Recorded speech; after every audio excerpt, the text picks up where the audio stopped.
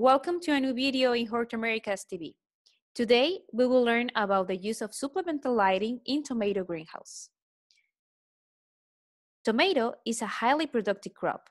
In order to get high yields and big plants, tomato demands lots of light, in comparison to other crops like lettuce, strawberry, and more. The optimum DLI for this crop is 30. We know natural light can provide high DLI to our plants. However, we need to consider different factors. First, we have weather. Cloudy days can reduce DLI levels significantly. Second, we have photoperiod.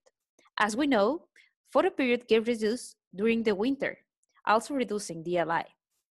Last but not least important, we have our greenhouse structure, which can also affect the light levels inside our growing system.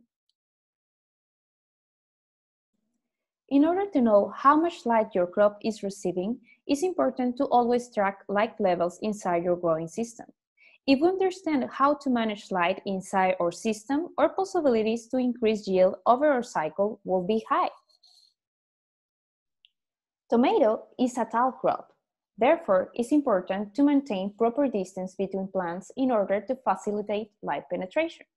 However, even applying good density and diffuse lighting, light penetration through our plant canopy will be different at different height levels. Here is an example of DLI present in a tomato greenhouse.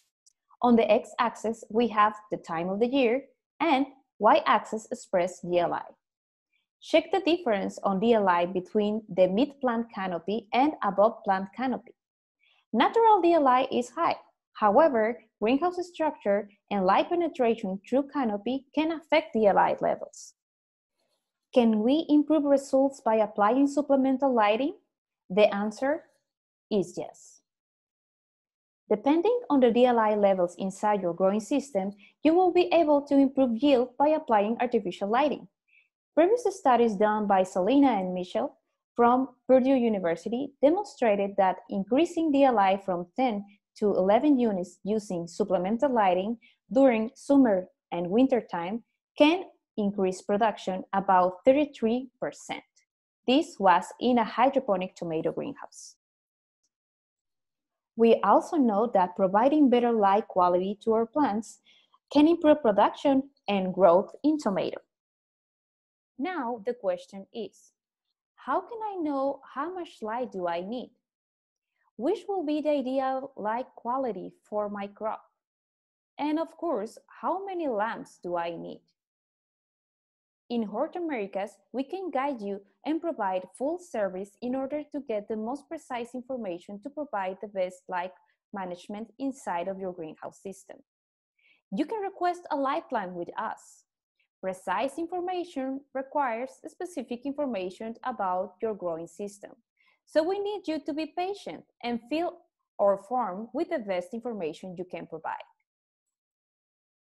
Our light plans can provide information about the number of lamps needed inside of your system, the average light intensity at plant canopy reached by the lamps, and the hours required to reach a specific DLI, and obviously even more information. For this, we will need to know specific information about your greenhouse. For example, the number of bays present, the bay width, the truss spacing, gutter height, and overall greenhouse size. Once we get specifications on your greenhouse, we need to know some information about your crop and the greenhouse spacing inside the structure.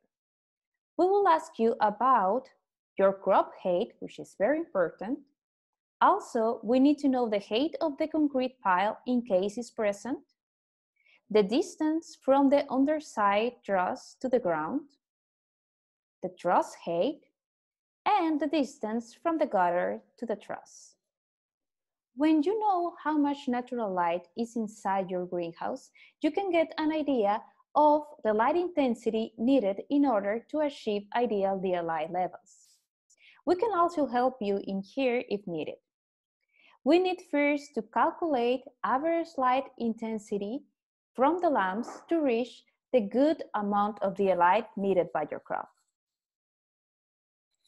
In Hort Americas, we offer LED lighting and high-pressure sodium options. However, we highly recommend to choose a LED light source in order to keep your production more efficient.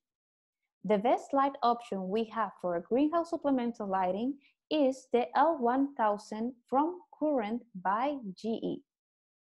We offer different light spectrum depending on your crop needs. For tomato, the best recommendation we offer providing the best light spectrum, intensity, and efficiency is the L1000 Purple Type R. This is a red-blue fixture, which is the most efficient spectrum we have. You can also select how your lamp will be installed. We can provide different options. Information about the voltage required and shade load location will also be necessary. Next, we need to consider how is the floor plan of your greenhouse and how are your plants located.